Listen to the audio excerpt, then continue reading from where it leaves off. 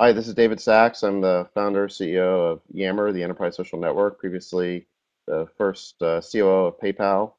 I've also produced a movie called Thank You for Smoking. And one of the rules in Hollywood for pitching an idea is you have to be able to do it in 25 words or less. I'm here with the founders of Speek. Danny, John, can you guys pitch your idea in 25 words or less? I'll try. So Speak is a simple conference calling service.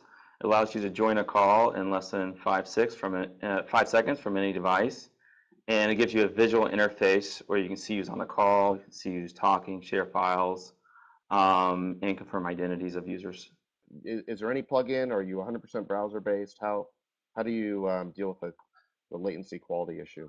Yeah, it's a great question. As the CTO, I should probably jump in and take it. We do a couple different things. So you can join a Speak call through any method you prefer. So you can join using the telephone network. So we'll call your phone. If you use one of our native mobile apps, it'll actually dial in through the telephone network to the conference call with a button click. So that's just using the telephone network. And through that, it's the same latency you would have if you were talking to someone one on one. And it's very clear. We also do voice over IP, which is closer to this experience.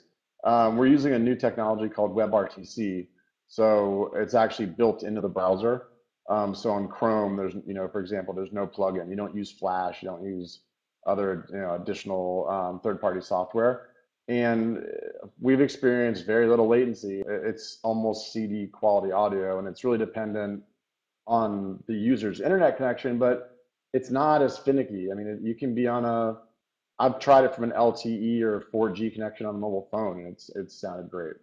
So audio takes up a lot less bandwidth than most people would assume, and the quality is actually much better through our voice over IP software than it would be through even through the telephone network. I see. So is Speak an audio only solution, or do you do the webcam video too?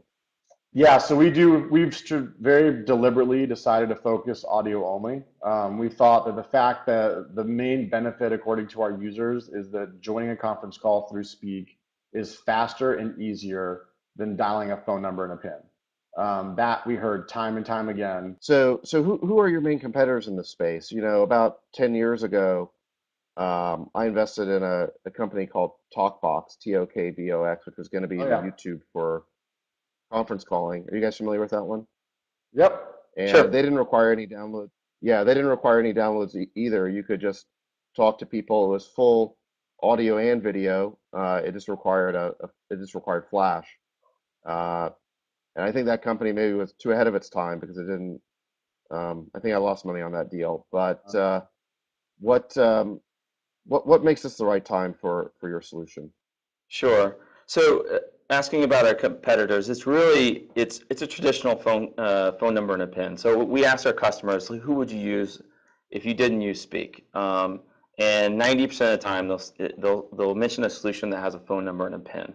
So it's really against the very antiquated kind of traditional conference calling services that virtually every business professional uses today. To a lesser extent, it's solutions like Skype or Google Hangouts and or a screen sharing solution like Join Me, but those are used for kind of more particular situations. Um, so those are our competitors. And in terms of how we differentiate versus the traditional experience, it's really about ease of joining the call. It's moving the entire experience to the web. So the existing experience, it works only on the phone system, so we're able to take advantage of modern technologies like VoIP. We're able to connect it to services that people use today, such as Dropbox for file sharing, and then soon other services like Salesforce.com, for example. And we're able to link to your social networks and things like that to help kind of give context to the people that you're talking to, connections to LinkedIn and things like that. So we're able to really kind of completely upgrade this experience and bring it into the modern era, if you will. And is Google Hangouts a competitor? How do you see them?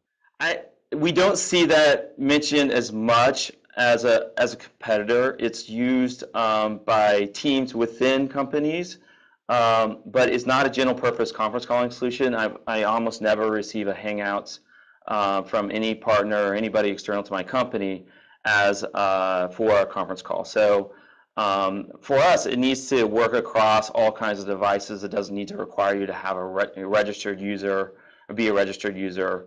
We kind of simplify it in almost every situation, so it's really easy for people to participate. Mhm. And speaking of ease of participation, there's no issue with people being on Wi-Fi. No, Wi-Fi works we don't have great. that problem. Go ahead. I was gonna say, we don't have that problem. You don't need a headset either. But by the way, I love Spreecast too. I'm an investor in Spreecast. I'm not trying to Oh, sorry. bash Spreecast, so I love them too. But I think, I think you guys have made a very interesting choice to not do video in the interest of making the audio experience just as perfect as possible.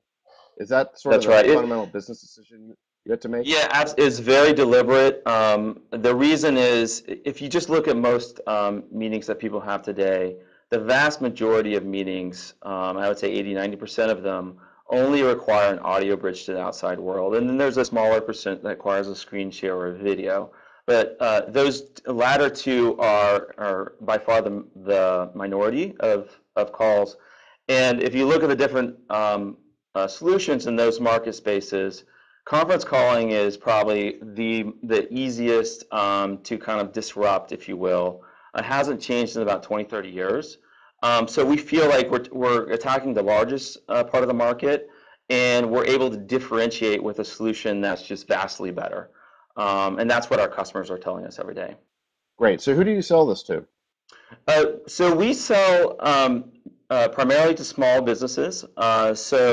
And there's really a psychographic difference in the customer base. So it's the early adopters. It's probably the initial users of a Yammer product or a Dropbox.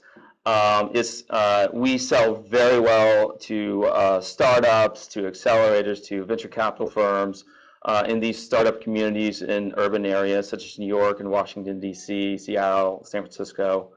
And so in kind of a very targeted way, we reach those users, but we also see it in pockets, say, people who are early adopters in a tech firm like a Living Social or a Blackboard or any type of firm where they allow their employees to use any solution to get their job done. So we're seeing it in pockets of larger companies. And do you offer it on a freemium basis? Absolutely. What's the model? So the model it's a freemium model. So you can use it for free up to 5 callers. We have a paywall, so if you want to use it for larger calls, then you pay us $10 a month. So we just released our pro version in May, and so far uptake has been really good. Great. Is there anything else that the audience should know? Sure. So we're releasing new stuff on Speek every single day, whether it's new features, usability changes, improvements, literally daily. So check it out, give it a try. It's free to try. Get your Speek link now before someone else gets it.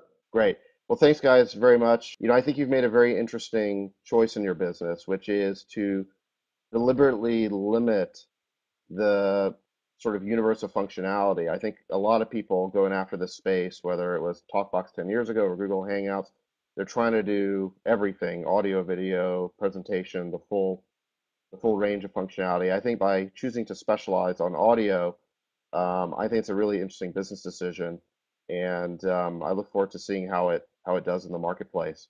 So thanks very much for being here. Thank you you for so your much. time. We really appreciate it.